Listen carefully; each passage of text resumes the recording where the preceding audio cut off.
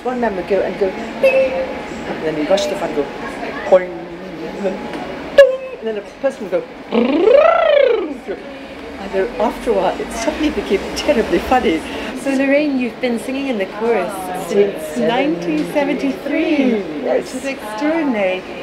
Just starting, as I say, with Bernstein, you know, and oh, you know, he's just gangbusters to work with. It's the dynamism of it and the rhythm and the excitement. He jumps on the podium, and you learnt to sing techniques that were just incredible, you know. And then next year we had Giulini, and he comes in, and his man walks in with a black cloak and the red lining, and places us on the back of the rostrum. And this prince comes in, you know, this elegant man, and he's so charming. He's the only conductor that can make you breathe about 20 bars longer than you think you could ever breathe. You just have breath comes out. And if you memorise the work, which I always try to do, you can watch every part of him, you know. I can just imagine.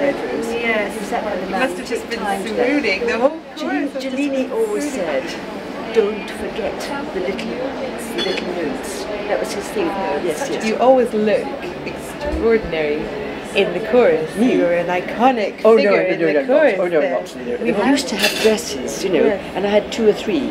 And I used to get ones like this, cool and loose, you know, which are comfy, you know, because it's such a. But I love to dress up for things. When I go to the opera, I dress up. So if only you were allowed to wear these colours in the chorus, it would bring it all to life. Oh, we should have one concert where we're allowed to have bright colours, you know, because we all love colours. A choir singing, it's such a huge thing. It's like going to a special opera or a special dinner. It's a very great occasion. I love the entire festival. I was brought up going to everything. My mother was part of everything, and she had BBC connections too, and so we used to meet all the stars backstage, you know. So you've been coming to the festival since I was a little girl. Yeah. And she would tell me all about Mark Huber, and so she could point out what was good about ballet and the good steps there from Baryshnikov and all different things, you know. And so I used to love ballet, and I did ballet, but I wasn't turned out enough. I'm still trying to turn out, you know. And can I show you Leptomirkanov? There you are. There you have his gorgeous little drawing. Look, that's wonderful. And Gergiev signature too. You know. Look at this character. He does that. That's superb, isn't it? And you put Lorraine in the other one. He's so sweet. Handel's Saul, Sir Charles Mackerras, wonderful. Bryn Haydn, all the wonderful Haydns with Simon Rattle with his beauty. Ladies and gentlemen, he's so lovely. He's always so charming to you. That's Giulini.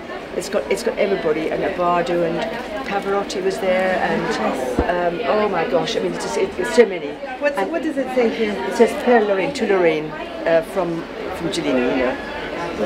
During the score actually, so I didn't realise more. It goes on forever actually. But these are all Claudio Abbado, yes. 1982. Yes, look at that. yes. So Tiny little writing. I know. For such a great man. But it is very hard work, you're saying. I mean, it takes hours and hours of rehearsal. It's very hard work because you're not just doing the serious, read a few notes, sing it over, fun, you know. No. You're working on every phrase, the concept of it. And we get taught by the chorus masters, and even the conductors give us something. And so you're getting a master class every Tuesday, and I write it all down on top of my singing books and my singing lessons, you know. And you keep practicing it, and you get different things from everybody. And you know, singing is an endless thing. It's wonderful. So I'm lucky.